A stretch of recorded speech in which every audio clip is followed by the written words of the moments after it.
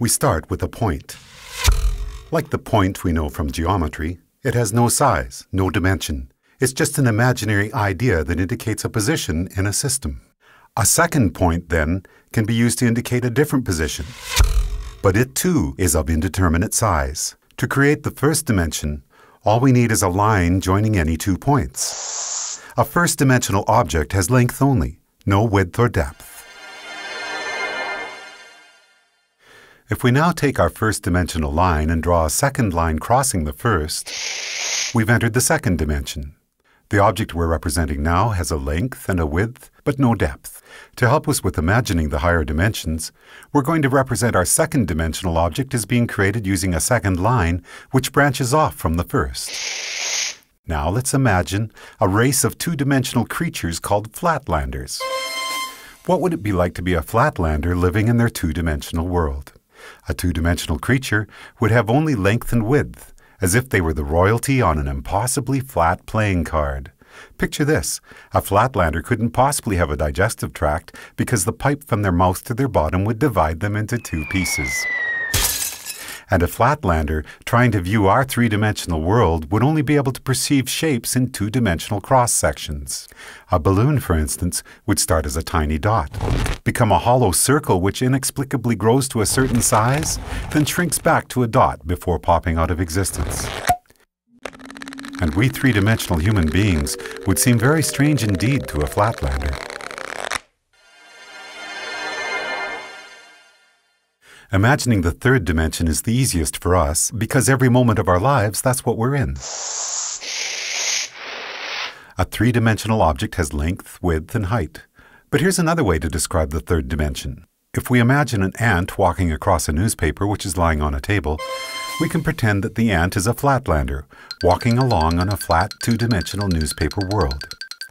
If that paper is now folded in the middle, we create a way for our Flatlander ant to magically disappear from one position in his two-dimensional world and be instantly transported to another.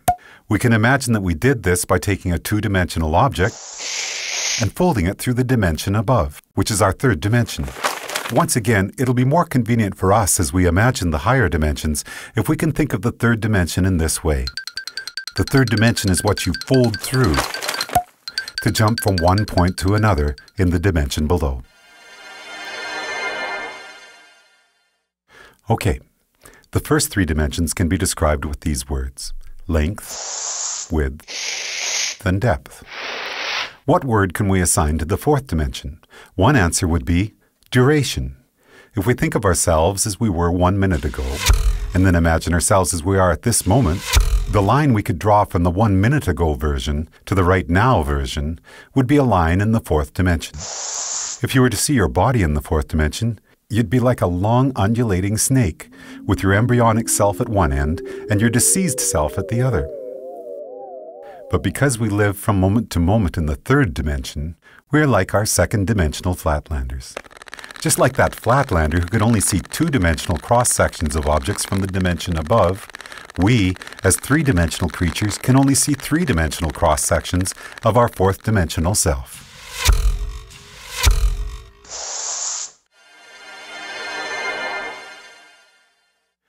One of the most intriguing aspects of there being one dimension stacked on another is that down here in the dimensions below, we can be unaware of our motion in the dimensions above.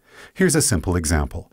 If we make a Mobius strip, take a long strip of paper, add one twist to it and tape the ends together, and draw a line down the length of it, our line will eventually be on both sides of the paper before it meets back with itself. It appears, somewhat amazingly, that the strip has only one side, so it must be a representation of a two-dimensional object. And this means that a two-dimensional Flatlander, traveling down the line we just drew, would end up back where they started without ever feeling like they had left the second dimension. In reality, they would be looping and twisting in the third dimension, even though to them it felt like they were traveling in a straight line. The fourth dimension, time, feels like a straight line to us, moving from the past to the future. But that straight line in the fourth dimension is, like the Mobius strip, actually twisting and turning in the dimension above. So the long undulating snake that is us will feel like it is moving in a straight line in the fourth dimension, but there will actually be, in the fifth dimension, a multitude of paths that we could branch to at any given moment. Those branches will be influenced by our own choice, chance, and the actions of others. Quantum physics tells us that the subatomic particles that make up our world are collapsed from waves of probability simply by the act of observation. In the picture we are drawing for ourselves here, we can now start to see how each of us are collapsing the indeterminate wave of probable futures contained in the fifth dimension into the fourth dimensional line that we are experiencing as time.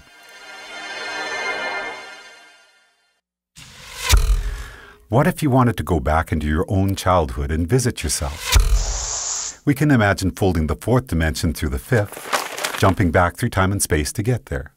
But what if you wanted to get to the world where, for example, you had created a great invention as a child that by now had made you famous and rich? We can imagine our fourth dimensional selves branching out from our current moment into the fifth dimension.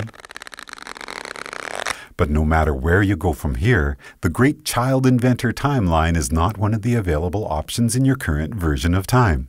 You can't get there from here, no matter how much choice, chance, and the actions of others become involved. There are only two ways you could get to that world. One would be to travel back in time, somehow trigger the events that caused you to come up with your invention, then travel forward in the fifth dimension to see one of the possible new worlds that might have resulted. But that would be taking the long way. The shortcut we could take would involve us folding the fifth dimension through the sixth dimension, which allows us to instantly jump from our current position to a different fifth dimensional line.